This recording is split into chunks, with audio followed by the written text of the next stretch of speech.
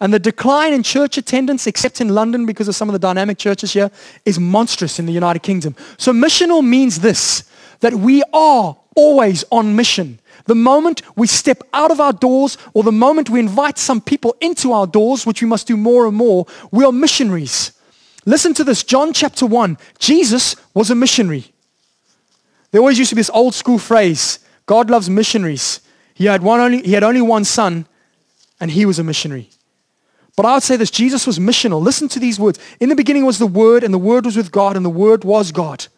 Through him all things were made. In him was life. It goes on and on, okay? And then suddenly it says, the true light that gives light to every man was coming into the world. He was in the world, and though the world was made through him, that world did not recognize him. Verse 14 is what this is all about. The Word became flesh and made his dwelling among us. We have seen his glory, the glory of the one and only, who came from the Father, full of grace and truth.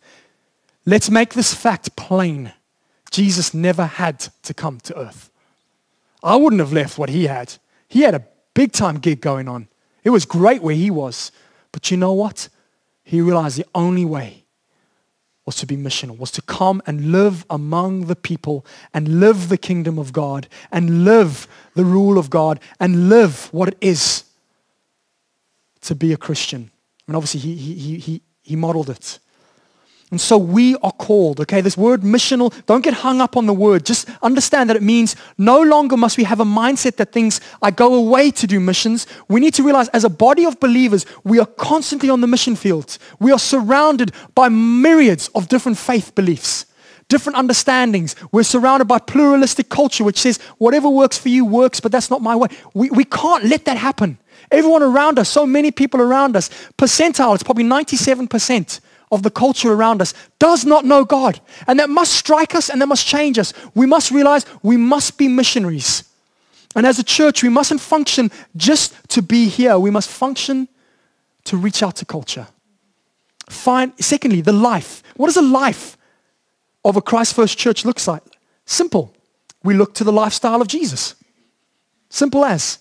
A Christ First church must model and embody the lifestyle of Jesus in its given generational, cultural, contextual environment. Simon, why do you do that? Because it's important.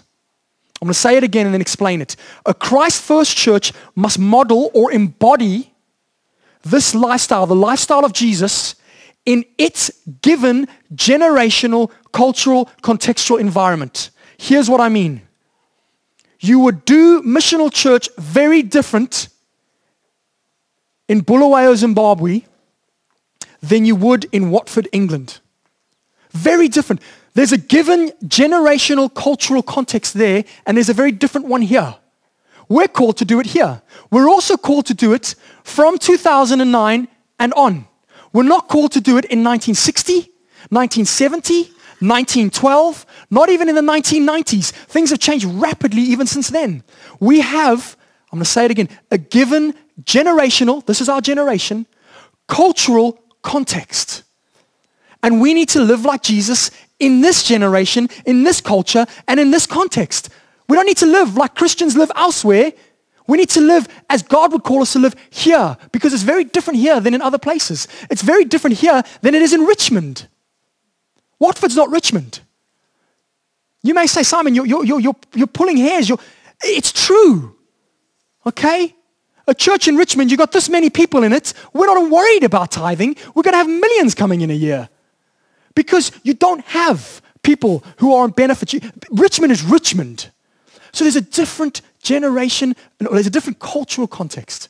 We live in a generation which is drastically different than the one which passed before it, or which is even still. There is generational clash in this church, massive generational clash.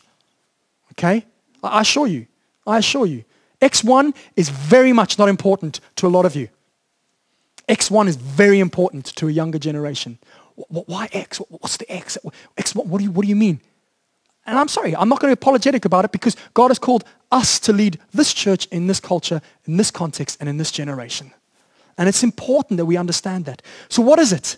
A life of Jesus, I think, again, could be multiple things, but I want to do it simply. Obeys, loves, and serves. Obeys. Jesus said, I have come to obey the Father. John 15, verse 10. Again, in John 18, verse 11, he says, I am come to fulfill what the Father has given to me. He's praying in Gethsemane and says, not my will, but your will be done.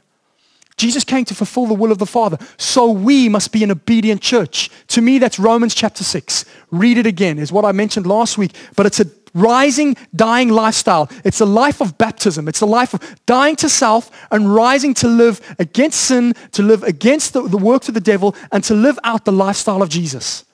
That's what we're called to do. We're called to obey. There is things in here we must obey. We don't have sex before marriage because the Bible says we shouldn't, because Jesus didn't. Okay? We don't abuse and destroy relationships because Jesus didn't. We live differently because Jesus lived drastically differently in his time. And we want to live like Jesus in this time. We want to obey the words of the Father. We must be a loving church. It came through today. Thank you again. And the love of God must be reflected by us to culture. John 13, verses 34 through 35. I'm sorry I'm rushing, but I need to teach into this and time is running. John 13, 34 through 35. Love one another as I have loved you. A new command I give to you. You know why it was new? Because Jesus displayed the level of love it takes to love like God. You know what love that was? Walking up a dusty hill with your back just in shards because you've been beaten, and taking a cross upon your shoulders and dying. That's the level of love. A new commandment I give. Don't love like you think love is. Love like I've shown you love. So Christ First Church loves. 1 John 3, verse 16 through 19. We mentioned this when we were talking about a totally cultural love for others. If you don't love your brother, you don't love God. That's just Johannine theology. That's it. It's very easy to raise hands and say we love God and then go out there and show no love to a dying culture. That's not what Jesus did. Jesus did the opposite. Okay? He showed his love. So we're a church that loves. We're a church that serves. The King of Kings, the Lord of Lords, the one who who should have demanded a red carpet everywhere he goes, says in Mark chapter 10, verse 45, I have come not to be served, but to serve.